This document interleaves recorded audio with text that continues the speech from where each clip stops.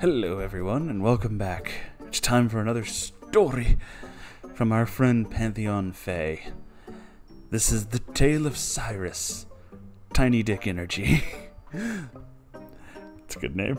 I'm excited already. Here we go. Greetings, my fellow members of the Moon Herd. Hi, Uncle Moonhorse. Hello, Bubba. Thank you again for the support for my previous stories. It makes me happy to know that I'm not the only one who thought that these people were clinically insane. And I know you've all been asking how I could have put up with it for that long. Well, what I lack in intelligence, I make up for in patience. We all know why you're here. You've been waiting for the moment that I finally snapped and tore Cyrus a new asshole and left him crying, broken, and alone. Well, I'm here to tell you that's not exactly what happened. You see, Cyrus broke up with me. Yeah, you heard that right. In this story, I committed a deal breaker that ultimately ended the relationship. So as previously stated, Cyrus and his family would have a bitch fit whenever the topic of myself and my lack of education came up. Seriously, these people would have a full-blown conversation about me not applying myself in school, and ultimately ruining my future because of it. So finally, enough was enough, and I lied. I told them I signed up for classes to become a CNA, which was what I was being pressured to do in the first place. I had to get them off my back somehow. Once the words were out, suddenly the room changed. Everyone was congratulating me like I'd won the Nobel Prize. It was the first time in a long time that I felt even remotely part of this family. I was suddenly invited out to lunch dates by his mother. Cyrus started taking me out on more dates and bought me things for no reason. His father even invited me over to the house to teach me how to follow football. He's a big fan, so we could watch it together. I suddenly became the belle of the ball, and all it cost was my fucking integrity. So after about a month of lying, there came a knock on my door one morning when I was supposed to be at class. I looked at my phone and there was a message that read, "I'm downstairs, come down here right now." So I got dressed and went downstairs. There stood Cyrus and his father on my property, uninvited, at 8 a.m. Cyrus stood there bawling while Orlando stood behind him, hand on his shoulder. "Why aren't you at school? What's going on?" I stayed quiet, the knot in my stomach causing a mild panic attack. "I can't believe you lied to me. Mom and Dad kept telling me you were lying, but I don't want to believe it. I drove by your house the last 3 weeks and saw your car here and showed me the pictures. Are you even working at insert job I recently just left for job number 4 without telling him?" "Yeah, no, I'm not." "I know, but Mom called your previous jobs to see how long you worked there and when you worked there. You left that job 2 weeks ago. You didn't even tell me. My parents are pissed at you." What the fuck? That is creepy as shit.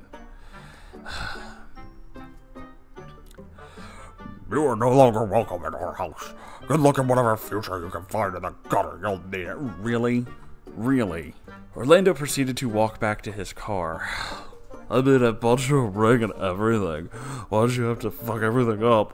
What else have you been lying to me about? Are you seeing someone? Why'd you do it?" The pressure was too much, Cyrus. I'm sorry. "Oh, that's just bullshit excuse. My family's been nothing but kind to you." Oh no, he didn't. Oh, bullshit. No. I almost left. His family stalked me and called my employers to see when and how long I had worked at my previous jobs. And now technically trespassing on private property. So kind. "Well, I have to go to work. We will meet later and talk about this some more." So he left. I went back upstairs and sat on the bed. And I cried. At first I was hurt, but after a while my tears were happy. I never felt such an amazing sense of freedom in all my life. He didn't say it was over, but I knew it was. I was ecstatic. So that afternoon came and Cyrus told me he would meet me at a park. Oh, how dramatic. So I drove to a nearby park and there stood Cyrus. I got out of my car, and as I did, I saw Batshit get out of the vehicle. Oh boy, here we go. Yes, Batshit had to drive Cyrus to our breakup and now be part of it. Oh no. I turned around and started walking back to the car. Cyrus actually grabbed me and pulled me away from the car towards his mother. Yes, physically grabbed me and dragged me. Punch him in the neck. That's my advice. We all sat down at a table under a gazebo. My mom just wants a few words with you. Why would you ever care? No. And if you grab me like that again, I'm going to call the cops. Don't you dare. Young lady, I've put up with enough of your antics and I'm tired of you hurting my baby boy. I swear she forgets that she actually has 2 children all the time. You robbed him of his time and our time with him. Really? Really? You cost him money he will never see again, and I think he deserves better. Moonhorse getting upset. Just because you had a hard life doesn't give you a reason to treat people the way you have treated him. Oh, fuck off. I used to have a hard life too. I seriously doubt that. I was a lot like you. I was living on the streets, doing drugs, and selling myself to every Tom, Dick, and Harry willing to pay. I really doubt that. But because I was a good person, I got the opportunity to meet Orlando. You messed up an opportunity to have a great man like him. I guess I just want to know why I treated you like my own daughter. Before we finish this, let's just recap real quickly. Treated you like my own daughter. Constantly told you how you weren't good at any of the things that you did. Belittled every sense of respect that you had about yourself. And when you were sick, you literally threw her out of the house. That's how you treat your kids, huh? Hell, I'd hate to see how you treat an enemy. I'm just hurt. I gave you chance after chance and you disappoint me every time. Maybe it's for the best. You could never make him happy like a real woman could. Are you implying that you want to date your own son? Because that's what it sounds like.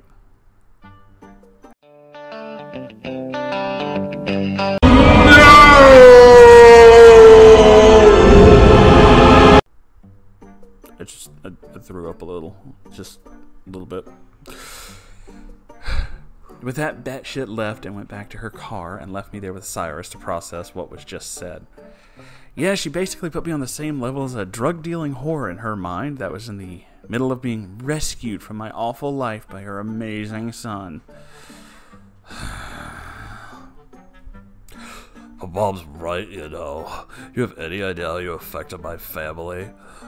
Think about my brother. You're the only girl he can really talk to outside of the family. And whose fault is that? You ruined everything. You really need to get your shit together. Once you do, I'm sure we can be together again. My parents would probably forgive you once you make something of yourself. Punch him in the neck. Finally, the moment you were waiting for. I snapped. Do it. Oh, I've ruined everything? Well, allow me to finish what I've started, shall I? Let me just pop this delusional bubble of yours. Your family is made up of the most hateful, hypocritical assholes I've ever met. The idea of having a future with a man who's practically in an incestuous relationship with his mother makes me want to vomit. You make my fucking skin crawl. No wonder your ex left you. I wish I would have had the good sense to do so sooner. You raped me physically and emotionally, and I hope to God you and your awful family go straight to hell where you belong. I highly doubt your father can buy your family that kind of salvation, but I'd love to be there to watch you try.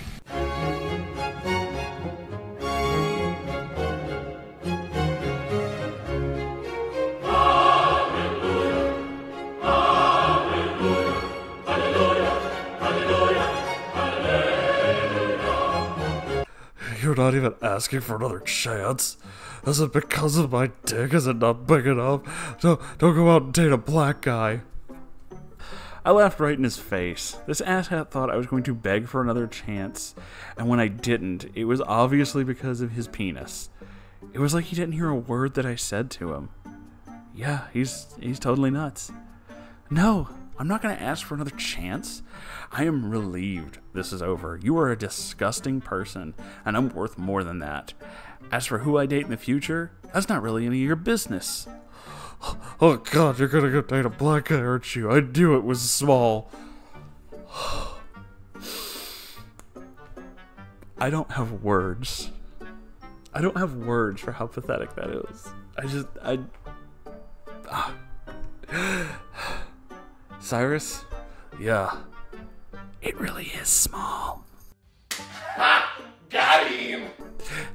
And that, ladies and gentlemen, was the last thing I ever said to Cyrus. It has been 5 months since the breakup, and I've been doing quite a few things with my life. First, I've picked writing back up, and I've been working on a book that I let fall to the side while dating Cyrus. Second, I'm saving up money to go to school to become a vet tech. That's right, I'm actually going back to school. And last, I'm actually dating my high school crush. He's kind and thoughtful and super supportive of my writing. He's helpful and reliable. Seriously, I could gush about this guy for hours.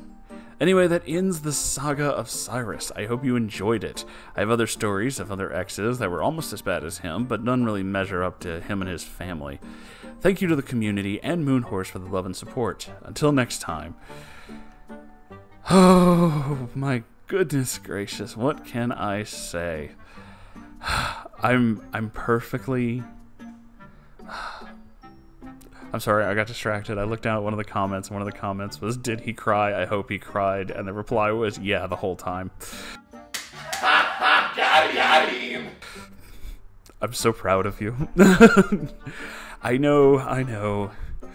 Moonhorse, you're supposed to be positive and nice and not, celebrate the horrors that are certain people and celebrate the terrible things that happen to certain people. Catharsis, I don't care, this was totally worth it. This guy was legitimately a fucking monster, and the fact that you basically picked up arms and slayed the wicked beast like the little bastard he is makes me 10 kinds of proud of you.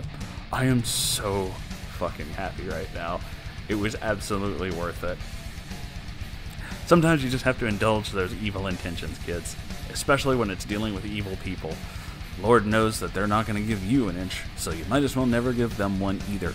But maybe that's just me. There are people who can forgive and forget, and you're a better person than me. I'm, just a little evil. That's what happens when you live on the moon. It's a cold and dark place, and sometimes you have to destroy things. Don't ask how I got here. Anyway, I am so very happy that you're in a better place, and I really think that you should pick up all the things that tiny, willied little pissant decided to take away from you. And on a side note, well, kind of a side note, is it wrong that I kinda hope he finds these videos? 'Cause I kinda hope he does. I kinda hope that he learns there is an entire community laughing at his tiny willy and his terrible, terrible personality and his weirdly incestuous relationship with his mother. That's fucking gross. That is just, that presses all the note buttons on my fucking console. Just all the note buttons. It presses all the note buttons, and I don't like it. So thank you all for watching, and I hope you enjoyed this wonderful, wonderful story. I know I enjoyed reading it to you. If you have a story you'd like to send me, you can do that by going to r/MoonhorseStories and posting it there. I check it every day, so I will see it. And if you'd like to keep the lights on in this place so I can keep doing this and reading you wonderful stories like this, you can do that by donating to Patreon or by buying stuff in the merch store. Much like PBS, I am only kept available by viewers like you. I was going to put in a thing, but I decided against it. Anyway, I love you all, and I'll see you in the next episode. Okay, goodbye.